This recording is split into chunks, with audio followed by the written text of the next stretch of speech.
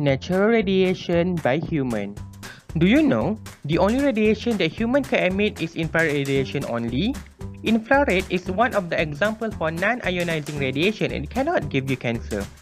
So the rumors from the WhatsApp that says the device that takes your temperature at the supermarket can emit infrared and give you cancer? Nah, it's fake. Human is the one that emits the infrared radiation. Although infrared is one of the examples for the radiation, but it can be blocked by the clothes.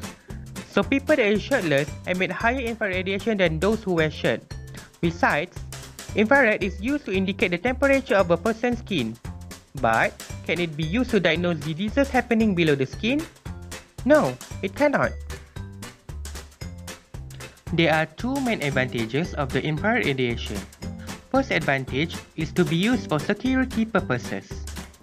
The second advantage is used to see body images at night using infrared cameras such as the CCTV that is placed at the bank and office.